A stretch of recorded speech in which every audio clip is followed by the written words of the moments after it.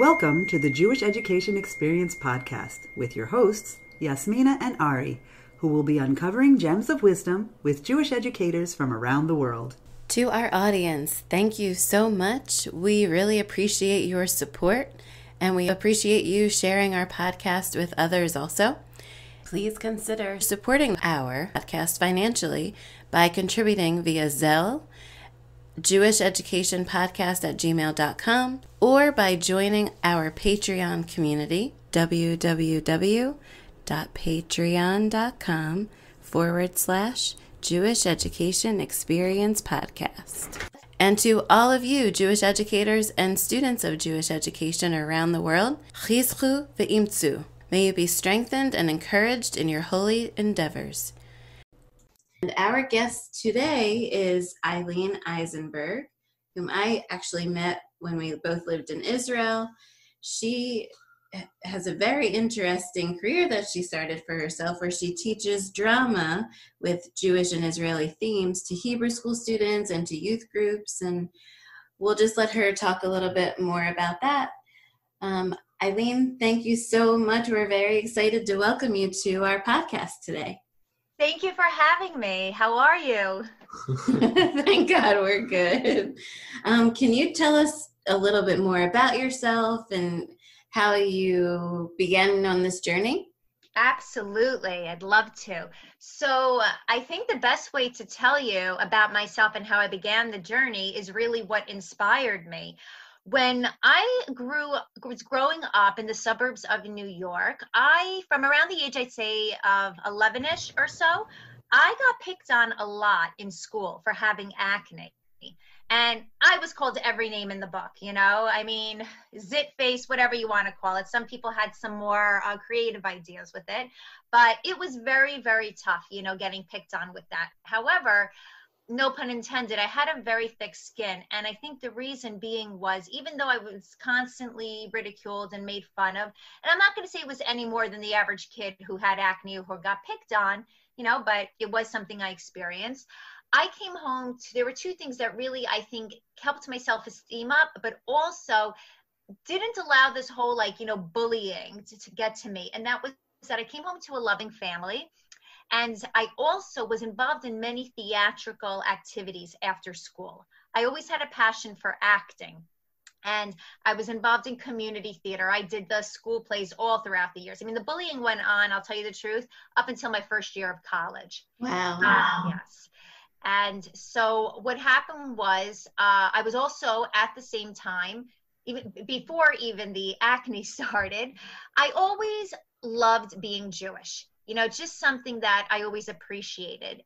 And even though I didn't grow up religious, so to say, I did grow up affiliated.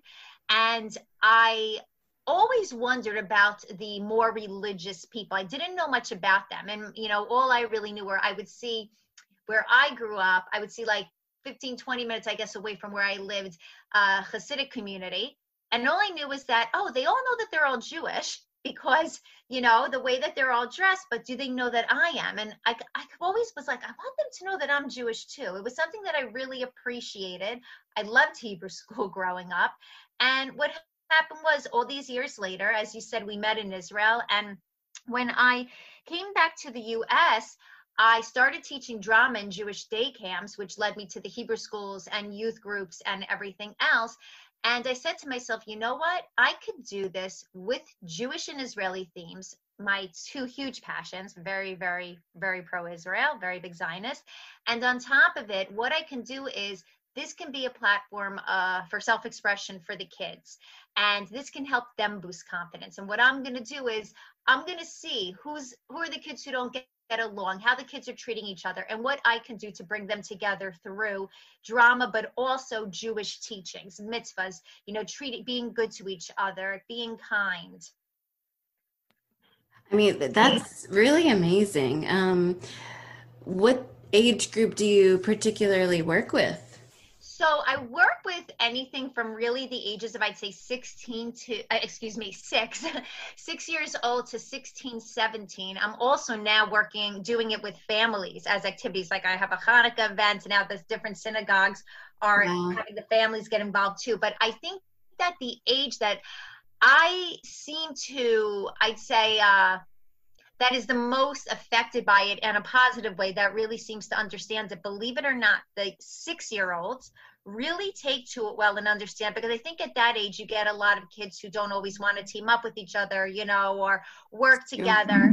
And also I say the kids that are around 12, 13 years old, they seem to be the ones that really seem to understand it and really pay attention when I speak about, the value of Judaism in this and how it relates to what we need to do in theater and as work together as actors.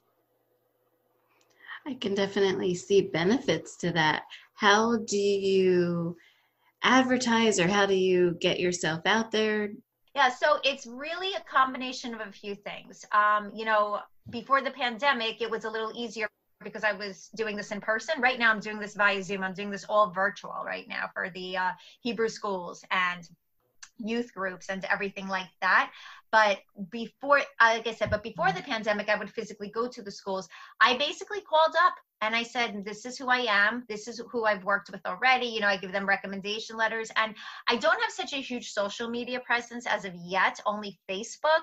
But it's really more of being that person who, is constantly calling the different schools and telling them what I do, sending them samples of my work. And that's how they find out about me. And then they have to just trust me, or, they check in. I get lucky because, I actually had someone recently who I spoke with. She happened to know one of the people I worked with. There was a cantor. She led a youth group, and they were able to recommend me. And, it worked out nicely that they actually knew each other. How challenging, I guess, has it been in this period with, coronavirus and just having to do everything virtually?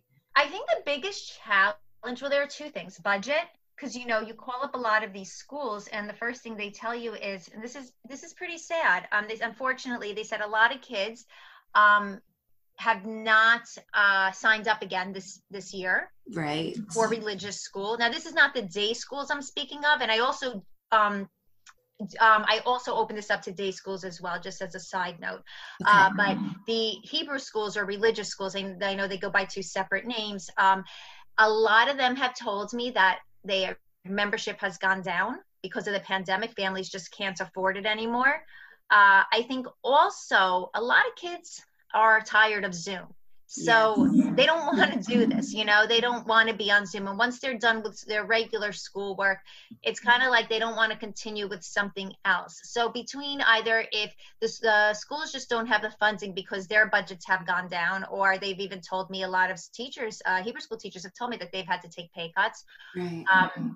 I'd say that's been the biggest challenge, just when, you tell them something like that. But when they hear, the idea of putting the two things together, relating drama to Judaism and how I go about that, and, just as this being more of an interactive and engaging way to teach the kids, they really like the idea. I'm sure it's another way of expression for them and a different way to learn. So I'm sure they really thrive doing it. Mm-hmm. Yeah. They do. The ones, but you do get children every now and then who are, shy and don't like to, because it's the whole Zoom becomes a stage.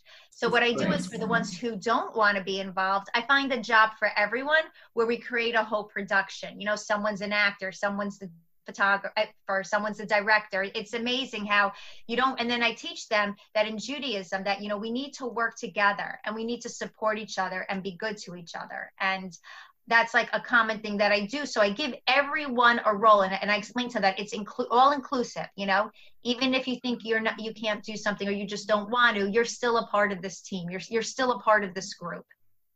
For sure, definitely.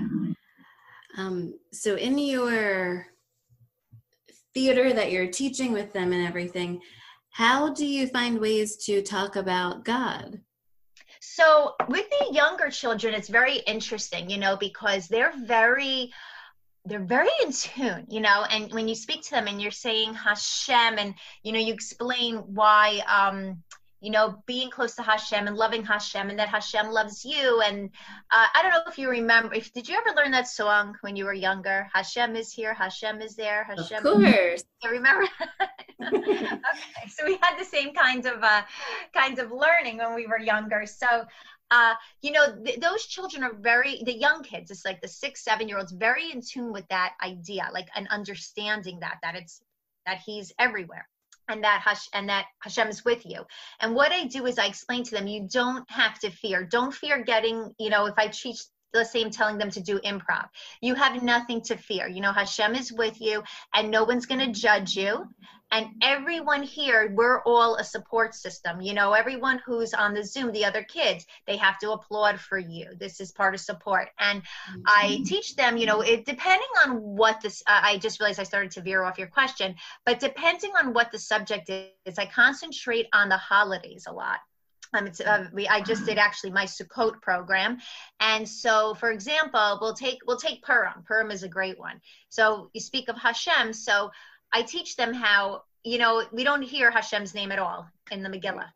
And I will teach them the concept of, Esther and meaning hidden, and how Hashem, even though you don't see him, he's still there. Just like in the whole entire Purim story, we never hear his name once. Yet he's still there and he's still with us. And, and that you have, and that's just like, yeah, I guess, Eilleen, the only question with that song is, how does it end? Do you really want to hear me sing anymore, Ari? Well, no, it's just some people say that's where he can be found, and some people say that's where Hashem is found. Oh, I see what you're saying. So you're saying, are you doing the whole male female? Well, yeah. Okay. So the way I learned the song, that was how I remembered learning it. Wait, Hashem. That's where he can be found. That's right. Yeah, that is how I learned it. I just had to redo the whole song in my head. You know how you do like 30 days has September, April, June, and November? I just had to do that with this song. So yeah, I mean, I've never really gotten specific, to tell you the truth, with any of the kids. It's never really, I never actually sang that song with them, but we never dealt with the he or she or anything before. It's just never come up in discussion. Okay. Yeah. Yeah, it's interesting because I know that there are some people, like even myself, I do tend to say he just because it's just, I don't know, maybe that's what I grew up hearing. And so it just naturally comes that way. But then you think, okay, Hashem also has feminine, traits too that we talk about. And it's just, so it's, sometimes maybe it's better if we just say Hashem and just leave it at that. But then there are other times where I guess you kind of just get in the habit of saying he, he does this. And well, if you think about it, you know what I mean? I'm definitely not someone who's knowledgeable on this subject at all. So it wouldn't be fair to me to speak as if I know. But what I will say is that when you use the word he, and you use the male pronoun, if you think about it, when we refer, let's take Hebrew, for example. If you have a group of people, boys and girls, you always go with the male plural, correct? Right. So somehow I think that maybe it's just as a general form. I don't know. That's just a thought in my head literally right now, that I'm thinking how it's kind of just how it's always, I don't know, that you just go with the male form as an easier, I don't know. I was just thinking about that with how we say that when we do a plural, there's no now separate thing for men and women as a plural. Yeah, that is interesting too, because when you think like Hebrew is one of those languages where it's male and female. Yeah. So how much is Hebrew a part of your education? Yeah, so it depends on the group. If it's a day school, it's going to be a much bigger part, obviously, because they're learning how to speak Hebrew as well. Right. As we all, I know Yasmin can, I think, attest to this as well. Hebrew school, you didn't learn Hebrew growing up. Very little. Yeah. Did you go to Hebrew school separately? Yes, I went to public school and then Hebrew school separately. And then later, when I was in high school, I had taken some Hebrew courses in a conversational Hebrew class. So, okay. So then, like me, you understood that even though it was called Hebrew school, really the Hebrew you learned were really we learned the tefillot, and right. the Hebrew we learned were like in the tefillot, and and here and there you learned a couple of Hebrew words. Like I remember delet, babayit, like those, but you never learned how to speak the language. And you know what's interesting now? A lot of them call it religious school. Right. Yeah. So I think that, but in answer to your question, so with the day schools, there is a lot more. However, with the religious schools or Hebrew schools, especially when there isn't a lot, I always speak with the education directors beforehand, and I, tell them how important it is for me to incorporate as much of an Israeli influence as I can. And one of those things happens to be, Hebrew. So I will always teach them like either new phrases for, I'll give you an example for the Sukkot program. I taught them mapitom, and I said, okay, you have to use this in this little, skit we're going to do. You have to say mapitom at some point, and, explain to them what it means. And even sometimes I'll even do a tongue twister, like shir sharash yav sameach, like, I'll do a Hebrew one just to keep the Hebrew going, because I think it's so important. It really is. It's such an important language, I think, for us to know as Jews. I mean, all of our tefillot are in Hebrew, so it is kind of sad that we don't use it as much, in Hebrew school setting, religious school setting, whatever you want to call it. Yeah, it's a shame we have so many people not using it, but hopefully that's going to change. I agree with you. I know you mentioned you're a big Zionist, so how do you teach about Israel? So I always, like I say, my biggest thing are my holiday programs. So what I do is, now that I'm doing it via Zoom, it's obviously a little different. So I always make sure to incorporate showing them what the holiday right now is like in Israel, because we all know that as amazing as these Jewish holidays are, you can't compare it to the way it is in Israel. You don't have to look on the calendar. You just know when it's coming. Right. And yeah, you see it in the streets. You smell it in the air. So I'll tell you something I did recently. I took a picture of, I found it online, on Yafo Street. You know how on Yafo, during Sukkot, that entire street is just filled with sukkahs? Yep. Yeah. Okay. So we don't see that here in the U.S., where it's just going to be sukkah after sukkah. I'm talking about restaurants and cafes, not houses in particular communities. So I found a picture online of that, and I showed them how, you can't go anywhere during Sukkot without there being a sukkah. Even in the littlest hole-in-the-wall pizza place, to one of them, more sit-down type of restaurants. And I explained to them also, something I incorporate too, is that how, the Jews, you have so many different types of Jews there, and how you just because someone might not be dressed a certain way, it doesn't make them any more or less affiliated. Or you can even use the term religious, in the sense of, it's what's in your heart, and it's what your relationship is with Hashem. See, I said Hashem. With what your relationship is with Hashem. And a great example is, I'll tell you, I was a little naive when I first got to Israel, and I got on the bus once, and this girl was on the bus, and she was wearing really short shorts, and I don't really remember her shirt, but whatever. She's wearing really short shorts, and I didn't really take notice of it until I look over, and you know what she was doing? She was reading Tehillim. Huh. And I said to myself, it's not like I was looking for it one way or the other, but did I expect to see that? No, I didn't. And it really, it made me honestly look more within myself to realize, how we say, it's not up to us to judge. It really made me look within myself. As much as I think I'm not a judgmental person or anything like that, I'm human, and that's something I need to work on. Definitely. I think we all have those moments, and we don't realize until, I think, you go to Israel, you go maybe outside of your community, and you just see all the different types of people who are Jews, and this person wears this, and this person wears that. This person has darker skin, lighter skin. It's just so amazing to see. And I think, it's great if we can encourage more of that. Yes.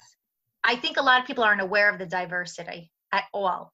My mom actually, my parents would always come and visit me.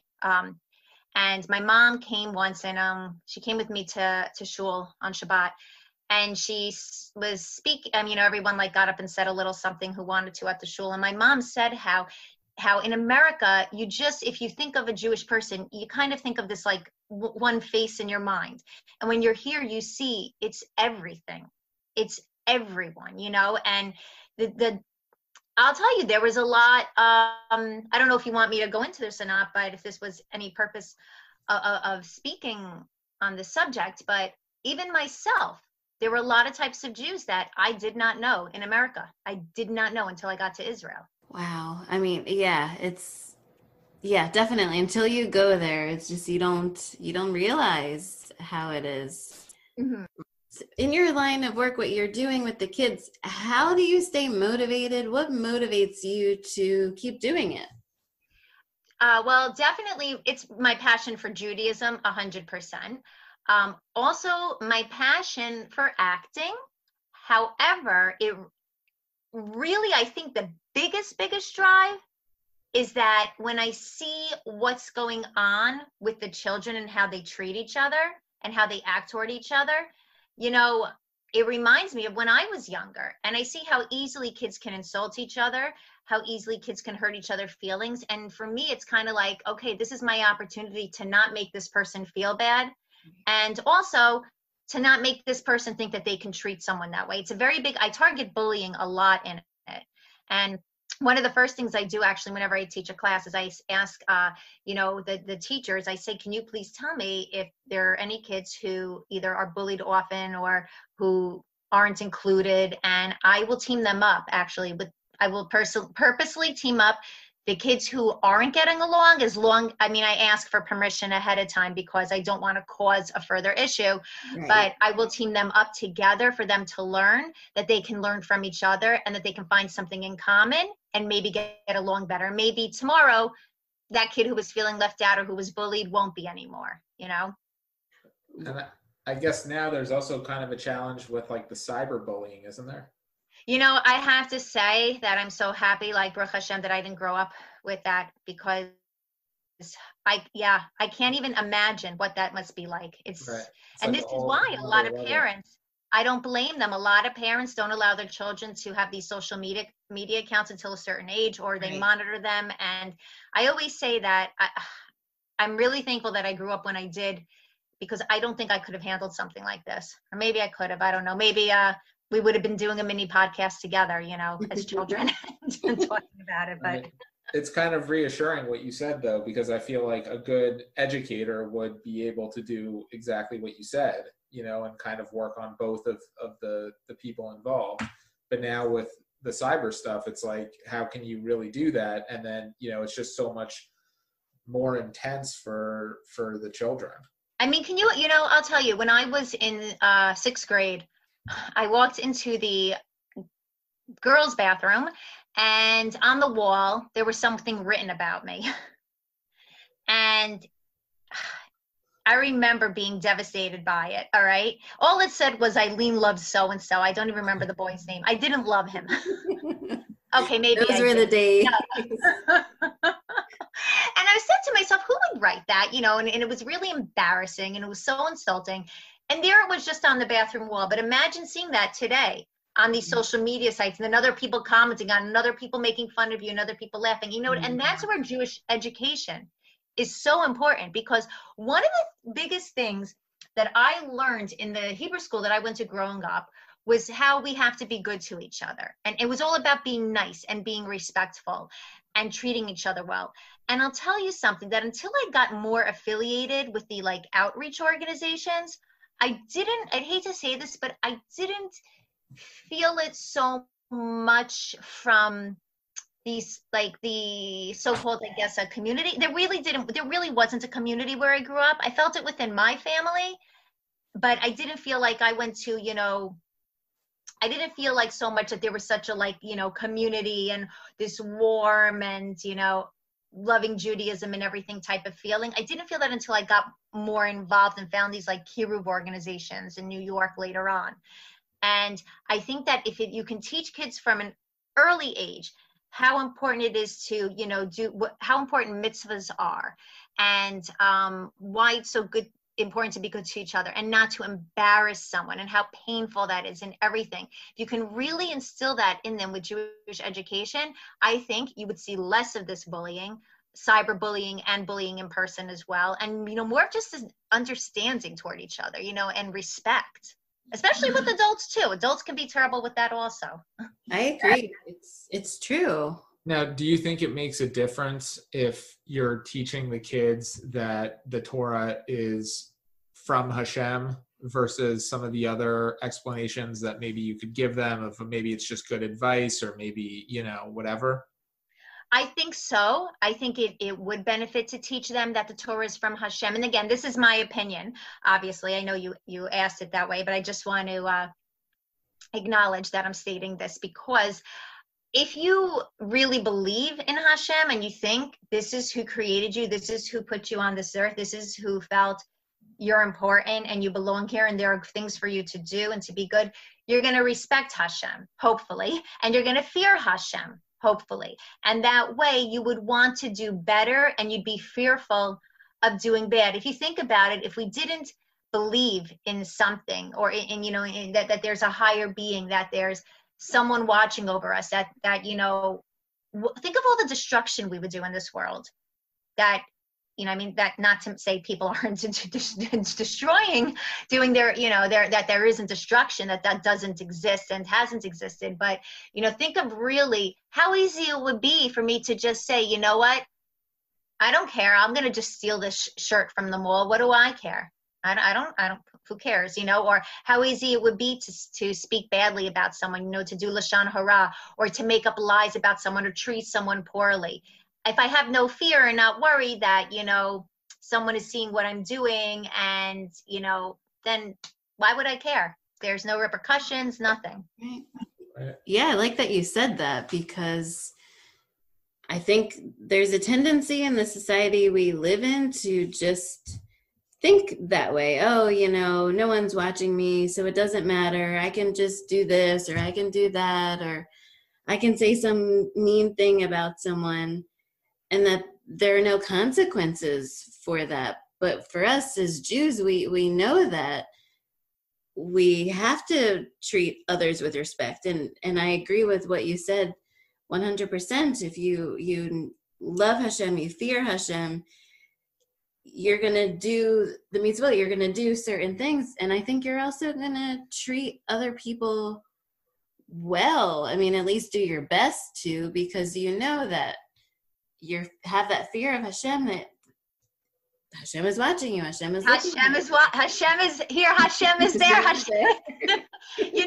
If you don't mind, do we have a few more minutes? Can I just share something with you that you reminded me of? Sure. Please. Yeah. So when you were just saying that, you reminded me of something. When I was much younger, and this is something that had a huge effect on me, they had dial a Jewish story. And it was a local number, and you would get a Jewish story. And I only remembered one of them. And I'll just tell you the gist of it, because I don't want to tell the story incorrectly, but it was basically about these two men who passed by a field of wheat. And one of them decided he was going to steal a bunch of the wheat.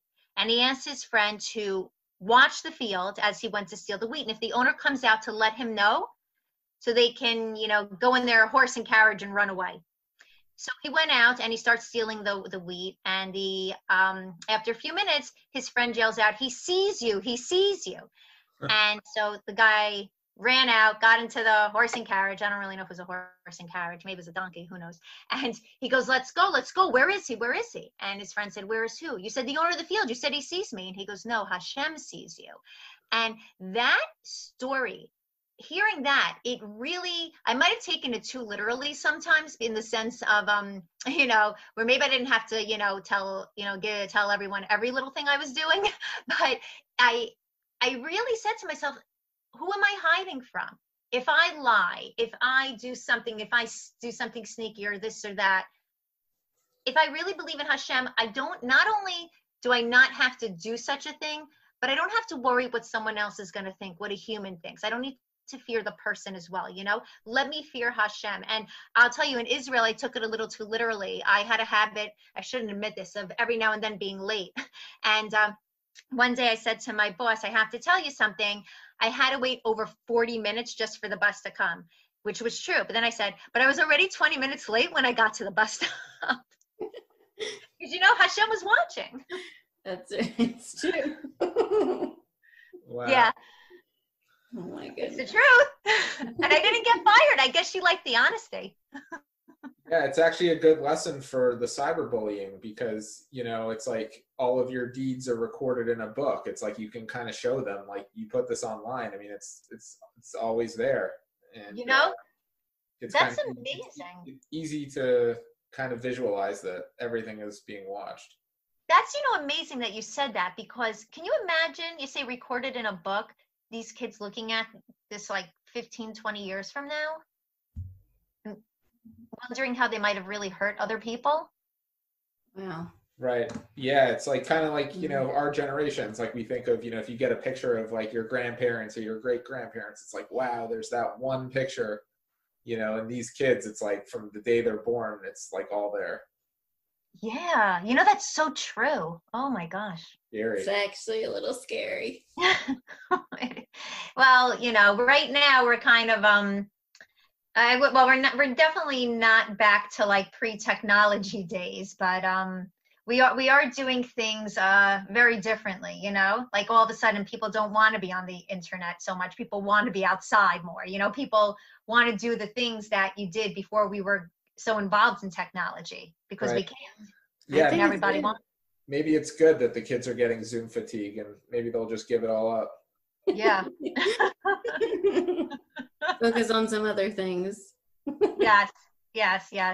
Well, listen, think about it. But really, like, all of a sudden it's like even the kids have had enough of the electronics. They want to go bike riding. They want to go hiking. They want to be outside just taking a walk. I mean, even me, I don't know about you guys. I realize I appreciate so much more now the fresh air. Yeah. Definitely. All right, well, I'm going to ask one last question, and it's a little bit of a challenging one. Okay, I like a challenge. Go ahead. If my brain freezes, that's just my excuse. Oh my God, I don't think of an answer. Just see, Hashem knows. Well, yeah. That's what brain freeze means. What does successful Jewish education look like to you in the future? I think that when you combine, if you can, you're never going to find a perfect Jew, so to say, right? You find the one who davens 3 times a day and, wears a kippah and, is constantly quoting the Torah and keeping kosher, but he might be doing a lot of bad things. Maybe he's not being honest in his business. Maybe he speaks a lot of, negativity about people, a lot of lashon hara. Maybe he doesn't treat people nicely. Who knows? Okay. And then you find the opposite, someone who is a great person and just really does again, no perfect person, but really tries their best not to speak badly about people, tries to be as honest as possible as they can in their business dealings and everything else. But you know what? I don't need to fast on Yom Kippur. That's something they did ages ago. I don't need to eat matzah, please. That's, we had to do that when we left Egypt, any of this stuff.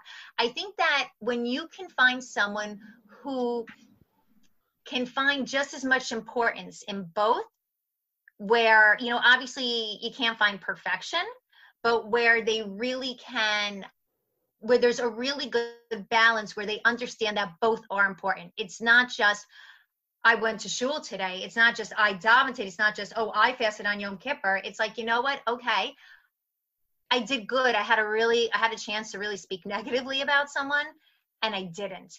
And it's, wow, you know what? I was able to, I had some extra time today, and I was able to do some davening.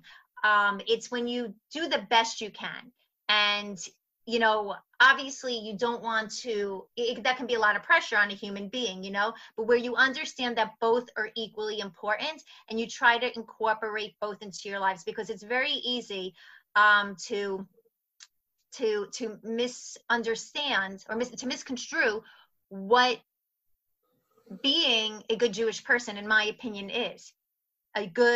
There are those 3 words, good, Jewish, and person. So, I didn't say good Jewish man or good Jewish woman. I said good Jewish person. And that's the thing. You do the Jewish stuff, you do the good stuff, because the Jewish stuff is the good stuff, and the good stuff is the Jewish stuff. You can very easily do them, but you can't forget that they go hand in hand. Yeah, I mean, I think that is true, and it's really going to be interesting to see in the future how things look, especially once this virus ends and things kind of settle down a bit. I really think that this is shaken up Yeah. the world, the Jewish world, and schools and all of that. So I guess we're going to be on this ride and this educational journey, just kind of seeing how things go. Yes, and yeah, and Bezrat Hashem, they will things will keep getting better and better.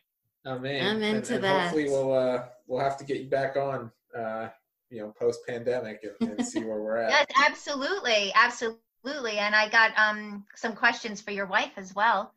Not for your podcast. Your podcast. You have the good questions. Well, I'm glad that you were able to join us this evening, and we really had a great time getting to talk with you and learn a little bit more about what you do and everything. And we just wish you all the best in your endeavors, and hopefully we'll see you in Israel. Thank you so much for having me. I really loved your questions, and you really, you spoke about a lot of things that really spoke to me that I haven't thought about in some time. And you I don't know, you brought back some good memories of things when a lot of the questions that you asked. So I also appreciate that. And thank you for having me. This was really enjoyable. I really liked it. Yeah, thanks so much, Eilleen. We're looking forward to going back too and listening to it again and getting uncovering some more gems from. Yes, and I'll see you guys in Israel. Perfect.